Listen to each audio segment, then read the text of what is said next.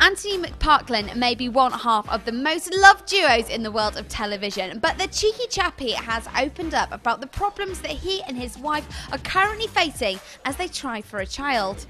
In an interview with Radio Times, Ant, who is married to makeup artist Lisa Armstrong, said, "There's a rumour that we do everything together and that I'm holding off having kids until Deck finds himself Mrs. Right. I love the idea, but I'm afraid it's just not true." He confessed, "Lisa and I would love to have kids. We're trying. It's tougher than you think when you get a bit older."